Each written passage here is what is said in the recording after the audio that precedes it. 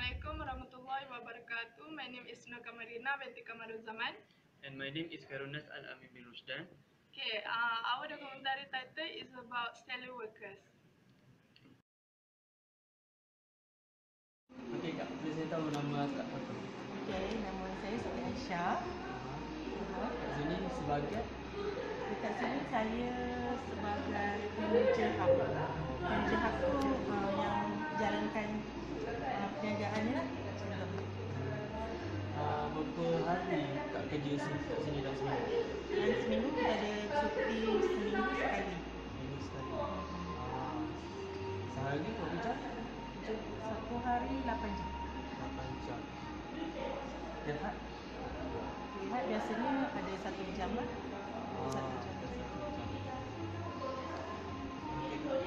Jenis warna rambut tu Kak guna warna apa? Kita biasa guna Wela. Wela ni biasanya dapat kat luar dan biasanya ada halal lah kat sini kan. Lepas tu ada kesan-kesan buruk tak yang berlaku selepas guna warna? Semua sebenarnya colour ni kesan buruk tu tak ada lah. Cuma biasanya rambut kita akan kering macam tu sebab dia ada chemical juga sikit. Tapi kita tak tahu sebanyak mana chemical dia letak tu, kita tak tahu lah macam ni kan. Lepas tu cara nak elak dia macam mana? Nak elak tu kalau dah colour memang tak boleh nak elak lah. Cuma kita ada macam kita boleh buat treatment lepas gunakan ni. Kita boleh buat treatment supaya rambut tu tak rosak macam tu. Dia sekali dengan pelembut lah? Treatment tu kita jaga rambut dan untuk lembutkan rambut lah macam tu. Okey Kak, tu saja. Itu saja. Okey. Terima kasih banyak kan. Sama. Phenylphalenyl PPD is a chemical substance that is widely used as a permanent hair dye. PPD is an organic compound used in a hair dye as well as in a rubber chemical. Manufacturers like it because it has a lower relative toxicity level, high temperature stability and chemical.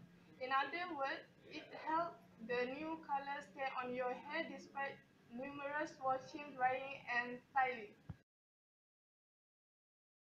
Modes of entry of the chemical: dermal contact, inhalation, eye contact and ingestion. First, potential acute effect. Very hazardous in case of inhalation, non-irritant. Hazardous in case of skin contact, irritant. Of ingestion, of eye contact irritant, several overexposure can result in death. Second, potential chronic hair effect. Repeated exposure to an highly toxic material may produce general deterioration of hair by an accumulation in one or many human organs.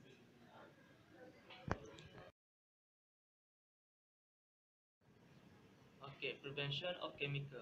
Use the glove while handling with the chemical. If the chemical is contact with the skin, wash with plenty of water. Use mask to prevent from inhaling the chemical. Immediately wash eyes with plenty of water if the chemical splash to the eyes.